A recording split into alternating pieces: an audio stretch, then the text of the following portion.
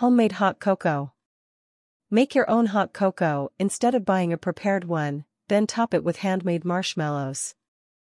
Ingredients: unsweetened cocoa in 1½ cups.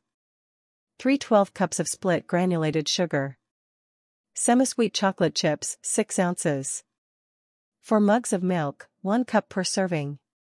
Instructions: the ingredients for the hot cocoa mix should be combined in a food processor fitted with a blade and processed until smooth.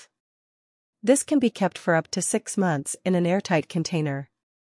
When it's time to serve, measure 3 tablespoons of the hot cocoa mix into a cup that can go in the microwave. Stir in 1 cup of milk after adding it. Stirring once throughout the 1½ to 2 minutes on high, or until the mixture is heated. Serve with homemade marshmallow snowflakes.